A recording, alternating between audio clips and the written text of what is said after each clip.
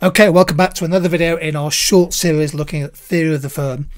Let's just spend a few minutes revising, looking at a range of pricing strategies that firms might use in their particular markets. Indeed, if I was to ask you to identify some of the main pricing objectives, pricing strategies that firms might use, I wonder what you could come up with. You might want to press the pause button on the video and maybe jot down, can you get 3 different pricing strategies that firms might use? Let's have a look at some. Of course, the theory assumes that firms aim to maximize profit. So single price profit maximization is assumed in theory, but we know in reality that it's highly unlikely that firms will be pure profit maximizers. In many ways, if you think about IKEA, for example, typical IKEA store has well in excess of 12,000 different products. It's highly unlikely that every single product is priced accurately and dynamically to maximize profit. It just doesn't happen.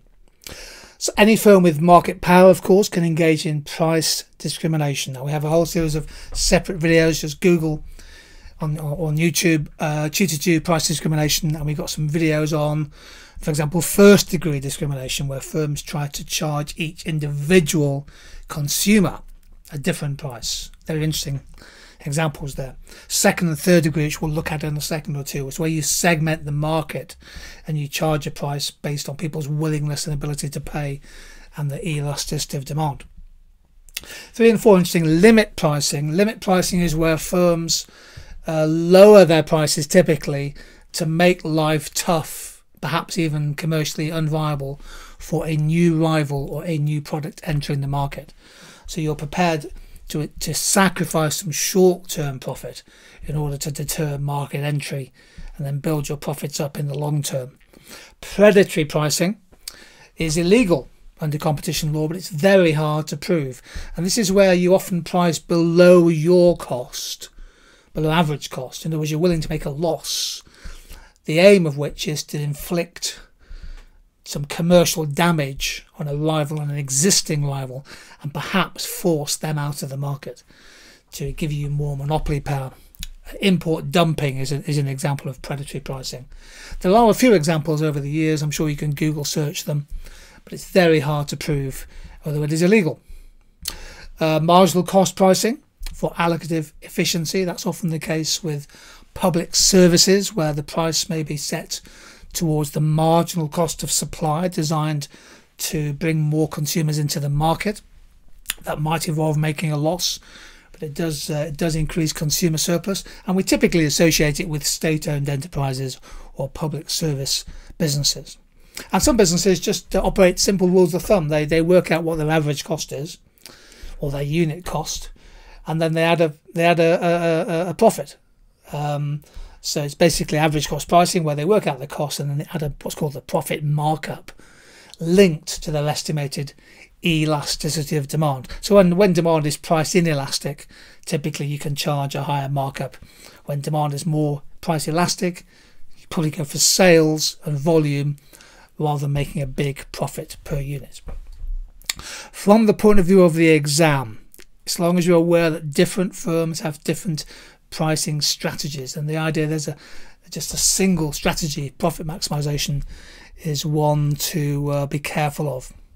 You see, most firms are profit seekers, but I would argue few firms are single price rational profit maximizers, because the strategies must reflect the complex world in which we live. Market structures are always changing, businesses are complex, messy, uncertain world. If you understand your oligopoly theory, for example, you know that you have to take into account the likely reaction of other firms in the market. Macroeconomic conditions change.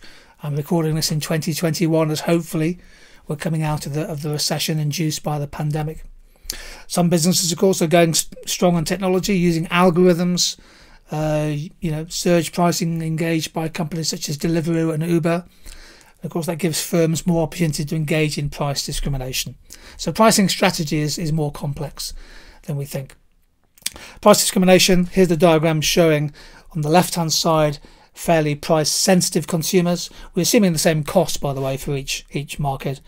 So you tend to charge a lower price, in this case P1, in the left-hand market, where consumers are price-sensitive, compared to, on the right-hand side, where demand is more price inelastic, and therefore you can charge a higher price and make a higher profit. Third degree discrimination based on price elasticity of demand. And things like peak and off-peak pricing. Here we have, for example, the demand for, it could be, I don't know, leisure centres or ski resorts or whatever it is, or theme parks or zoos, whatever it is. Demand at off-peak times tends to be low and fairly elastic. Firms have lots of spare capacity, so they'll charge a lower price, whereas at peak times, supply is becoming more inelastic, demand is higher, people are willing to pay more, and you charge them a much higher price. So peak off-peak pricing, second degree price discrimination, is a great strategy to be aware of. Well, this diagram is brilliant because it shows all of the key objectives and prices in one diagram. So Q1 is profit maximization, Q3 is revenue maximization, Q4 is sales maximization, and Q2 is satisficing, somewhere in between, where you choose the price and output, where you make a profit, but not necessarily the best profit you could make. I think the key point here is that the objectives of the firm will influence their pricing strategies. And often the pricing strategies then affect the outcomes in markets from the point of view of things like consumer surplus, economic efficiency, and social welfare. So in theory of the firm, it's a great idea ahead of exams and assessments to be really confident. If you like, you only need to smash these diagrams. They can become a big help to you to get absolutely top marks. Talking of top marks, in the fourth and final video of this series, we're going to work through 8 past multiple choice questions from recent years. Great chance for you to have a go at them on the video, and then we'll work through the answers together.